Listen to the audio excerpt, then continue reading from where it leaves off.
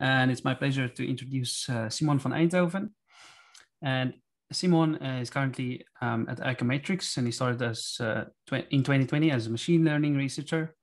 He has a PhD in electrical engineering with focus on signal processing algorithms to analyze EEG-fMRI data. And today, Simon is going to speak to us about falling walls, explaining years of research in 3 minutes. And he's going to take slightly longer than 3 minutes to explain it to us.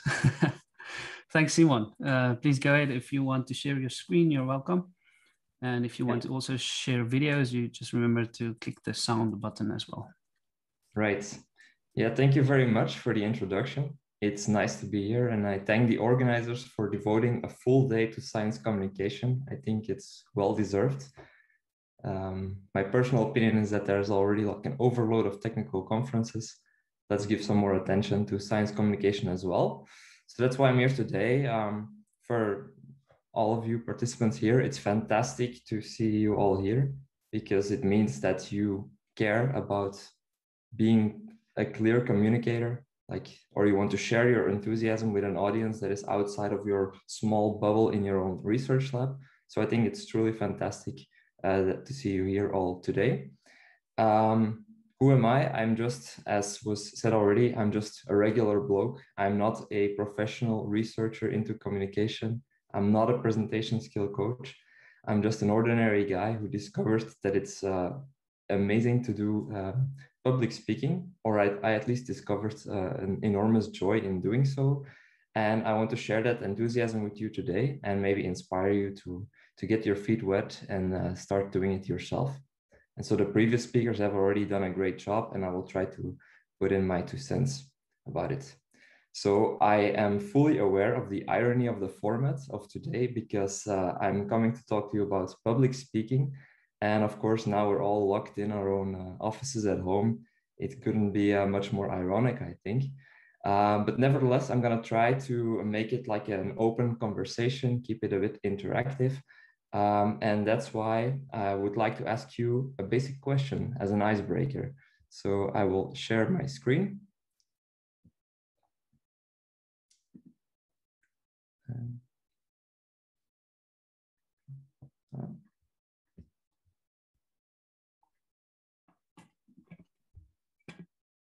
Anything we can help with? Just a second. I'm looking for the share sound. There it is. All right. So if everything goes well, you should be seeing my screen now. And you see on the screen a big QR code, hopefully. Can the host confirm it?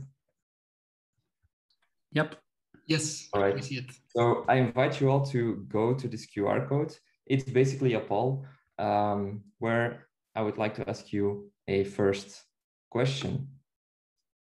Namely, I'm interested in hearing who of you already did once or twice or more times science communication in the form of public speaking.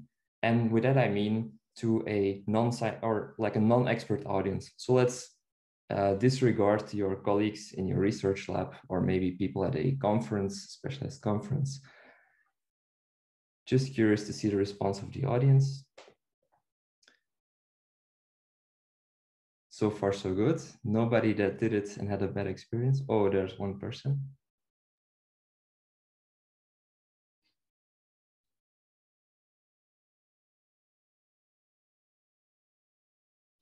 I will wait a bit more.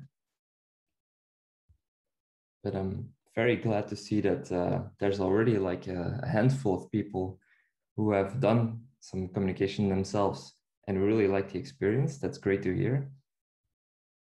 I'm totally in that club as well.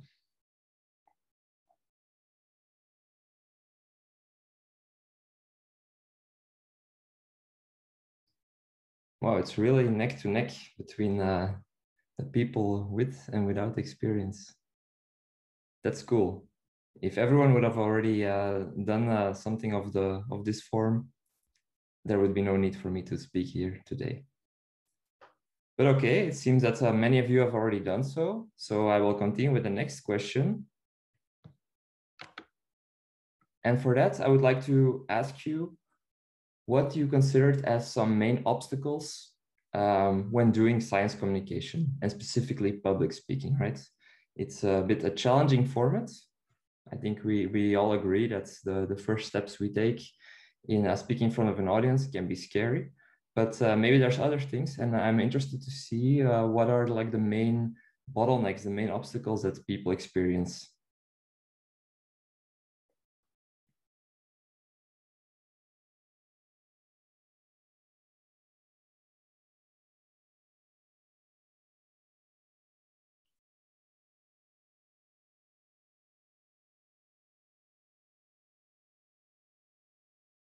Okay, so a lot of people suffer from imposter syndrome.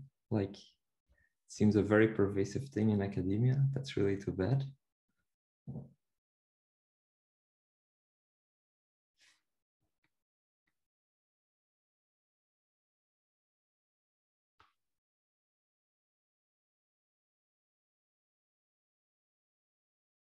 Okay, you can continue answering the poll if you want, but I will already move on with what I prepared for today. And what I will try to do is go over these obstacles, or in fact, I would like to call them fallacies, some of them, and I will try to refute them, or I will try to explain why there's no reason to be scared of them, right? So for that, I prepared some slides based on my experience with a certain format called Falling Walls. Now, Falling Walls is essentially a contest which is held in many places around the world. It's the same format as 3-minute thesis, which is a bit more self-explanatory. So the format is very easy. You essentially get 3 minutes to explain your research in a creative and fun way to an audience of non-experts, just people that are have a certain interest in science and are curious to come for an evening to listen to what 10 PhD students have to say. So I participated several times in such a contest, and with that I gained some experience, learned some tricks of the trade, and also I had to overcome several of these obstacles, like in the last poll. And that's why I will try to share with you some tips and tricks, what I learned along the way, and why I think it's totally, why we should totally try to overcome our fear or overcome these thresholds. And I'm sure that I will be able to convince you that it's possible. So one of the obstacles that people answered is that you can be afraid that people don't find your research interesting, right? I think that's a core a fear that keeps you awake at night if you enrolled yourself for such a contest, perhaps. But then I think this is just not right, you know? I will give you an example of the Falling Walls contest in Leuven that I participated in. There was one of the candidates, Frans was his name. Now, Frans was an archaeology student, archaeology PhD student, and not the average PhD student, I think. Frans was about 60 years old. This guy was working his whole life, but he had a genuine interest in archaeology, and he started his PhD in his 60s, so quite special, I think, already. And his topic was about analyzing certain carving patterns in stone at archaeological ruins. So it's not perhaps the most thrilling topic. It's not AI, it's not biotech, etc. But I want you to look at how he started his talk.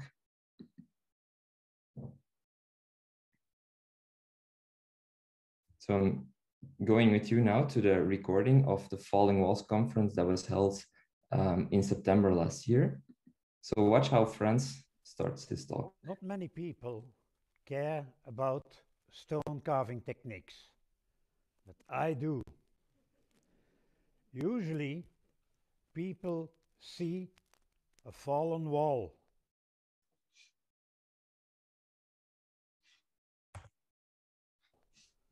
But I'm looking at...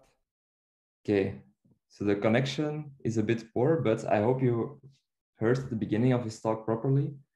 You don't hear the sound of the audience, but I can assure you, I can guarantee you that the whole audience was laughing at this guy being so confident about his intro, and he was keeping the attention for the audience for the full 3 minutes, talking about how his analysis of the carvings in the stone ruins at archaeological sites, how they told researchers something about how people used to live back in the days. So I think that this argument, people won't find my research interesting, we can toss it right into the dumpster, right? It's simply not true. People will fall in love with what you have to say, regardless of your topic. I'm a strong believer for that. They will not fall in love with what you're saying, but more how you're saying it. Can you draw the attention of your audience? If yes, you can sell them whatever topic you have to say. Then another obstacle that people experience is fear of blackouts, right? It's a genuine concern, of course, if you're participating in a public speaking contest. It can be really so bad that this fear that it's a self-fulfilling prophecy, right? If you're too stressed about it, it can happen, it will perhaps happen. And I'm not gonna lie, it has several times been this close for it to happen to me as well. But I would not overemphasize the importance of this blackout happening, right? I will give you an example of one of the times that I participated in a scientific speaking contest. It was on a technical conference on which such a 3-minute thesis contest was hosted as well. Now, there was this girl that had a very interesting research topic, something of ultrasound imaging, and she started off great. She was super enthusiastic, and then around 1 minute in her talk, you could suddenly see her eyes widening with fear, becoming pale as she slowed down and no more words came out of her mouth, right? So the whole audience could see what was going on. She was totally forgetting what she had to say to us. So a bit painful. And well, then the question is like, what do you do at the moment, right? But I can assure you that there was nobody in that whole audience who would think for a second that this was embarrassing. On the contrary, right? At the evening, at the dinner, people were talking about how brave this woman, this young researcher was to try and step on that stage and talk in front of a large audience of 100 people. So I would say, like, don't try to think of it as embarrassing. People will find it really, they will admire you for doing it regardless how it goes, right?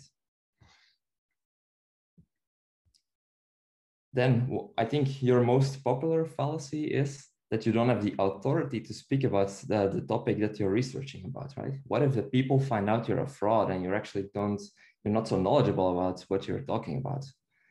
Now, this falling wall slap, I want to show you an example of someone that's participated there.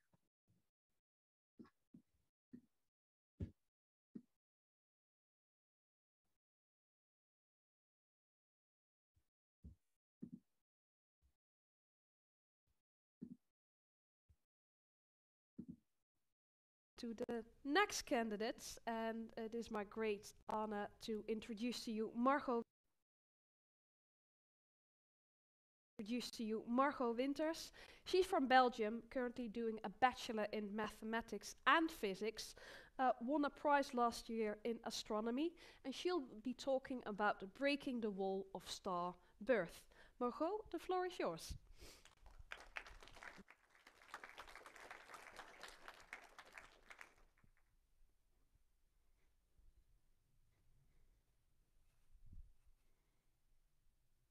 Have you ever seen a star being born?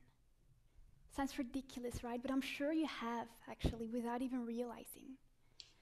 See, most of us probably saw an image just like this one on the internet before. Isn't that amazing? I find it amazing. Margot was like the youngest participant at the contest. She was 19 years old. You heard it. She was doing still her bachelor's, and she was there together with like 9 other PhD students who are doing research for several years. Margot was there as a bachelor student with a big interest in astronomy, and she was talking to us with a lot of energy about what she would like to research in the future. And the appreciation was immense of the whole audience. She won the second place in this edition. So I think that it's really not needed to be a professor with 20 years of tenure behind behind you in order to have the authority to speak on the subject, right? So forget about imposter syndrome. That's what I have to say. Then another fallacy, which I would like to refute, is it takes too much effort to prepare. Well, I'm not going to deny it. It takes a lot of time, right? It's 3 minutes, but just like Usain Bolt trains for running the 100 meters in less than 10 seconds. Of course, this training time takes much longer than that, and that's with many other things the case. But I will leave this one for the panel discussion later this afternoon, because I'm sure that a lot of us have plenty of things to say about it. Then another obstacle that you might think can be a good excuse to not engage in public speaking is that you can't explain yourself very well, right? Maybe you get lost in your explanation and whatnot. Of course, try to make it attractive for the audience, right? But the audience does not come to those kind of events or doesn't want to listen to you explaining your research in much detail, right? You don't have to explain it properly. What you need is a good analogy, right? You need a good analogy, a good story, and that is more than enough to keep the attention of the audience. And I would say, like, try to simplify your message. Like, what is the one sentence that you would like to ring in the heads of your audience when they go home in the evening, right? What is the one thing you want them to remember about your research? They won't remember everything, right? They're reading several candidates talking for 3 minutes each. It's no use trying to explain it. Try to tell a story. It sticks. And related to that, I also invite you in a poll to share what you would like to use as an analogy for your research. How would you explain it, right? I have my own analogy, which I will show to you just in a few seconds from now. I have my own analogy to talk about my research in epilepsy, which you will see. But I'm very curious also to hear about what things you can come up with to make it digestible for your audience, what you're researching. Then as a last obstacle that is often mentioned by people when it's about public speaking or why they are not so enthusiastic about doing it is those first horrible seconds where you have to walk on stage, right? Like, what are you gonna do? They seem to last like an eternity, right? Those first seconds, you walk on, all those people staring at you. How do you do that? And for that, I developed a bit my own life hack, which I will show to you also in the talk that I gave at Falling Walls. So maybe it can inspire you to deal or to bypass certain obstacles that you're facing. And with this, I will also conclude this part of the talk, at least before the questions. So I will just show to you what it's like and show you which kind of analogy I used to explain my research. And also in the beginning, try to pay attention to in which sneaky way I circumvented having to make eye contact with the audience. Of fun. It's a pleasure for me to announce to you Simon van Eyndhoven. He's from Belgium. He has a PhD in electrical engineering that he is applying for, and he will talk about breaking the wall of drug-resistant epilepsy. The floor is yours.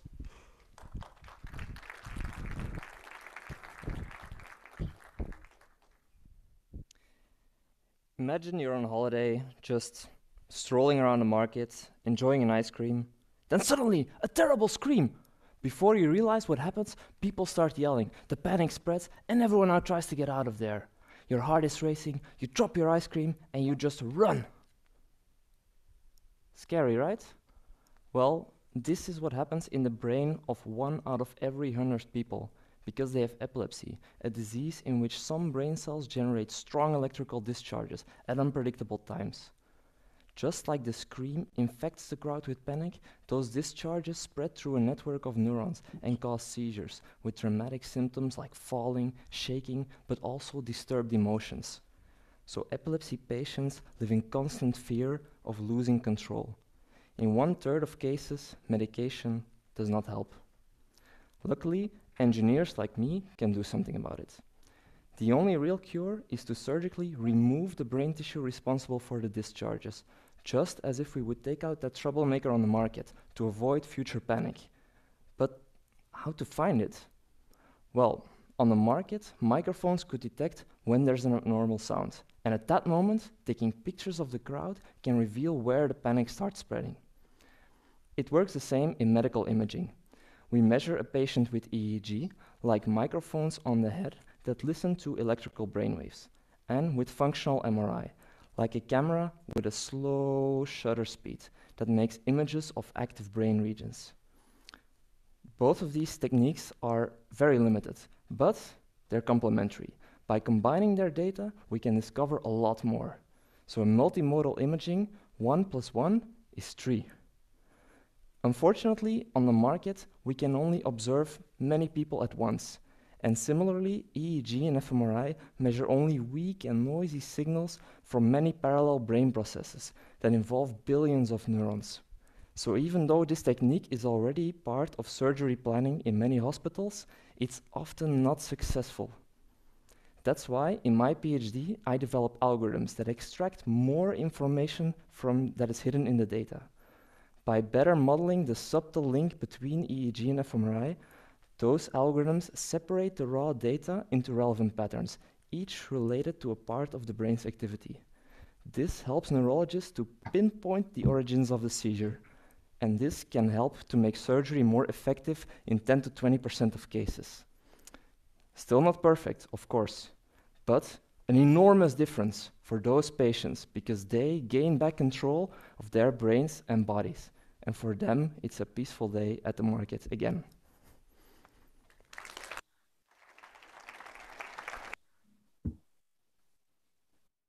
All right, so this was like my talk back at Falling Walls in September last year. So I hope you observed some of the tricks that I tried to explain to you. This is just one example of one guy. So, but I hope to spark some conversation, and I hope I was able to inspire some of you to make your hands dirty and take your first steps in science communication if you haven't done so already. So feel free to reach out if you have any other questions on how I prepared for this or which other difficulties you might encounter and that can be resolved, right? So thank you very much. And thanks again for the organizers to give me the opportunity to share my experiences.